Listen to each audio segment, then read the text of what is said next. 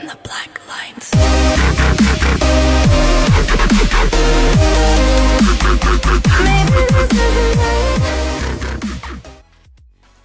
Hello guys, today I will show you how to install Photoshop CS5.1.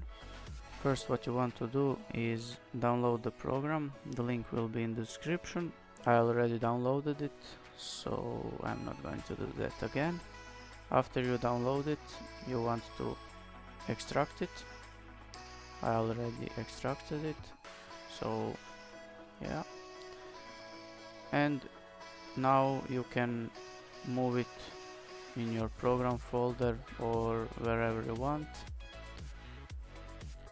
So cut, that's my programs folder, and let's see how it works. If you want, you can do a shortcut on desktop so you can easily find it.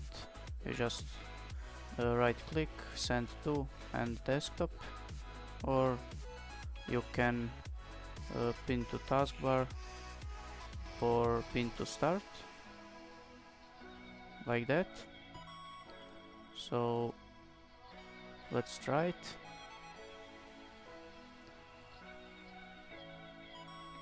And as you can see, it's working.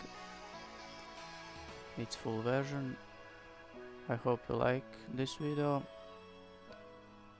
Subscribe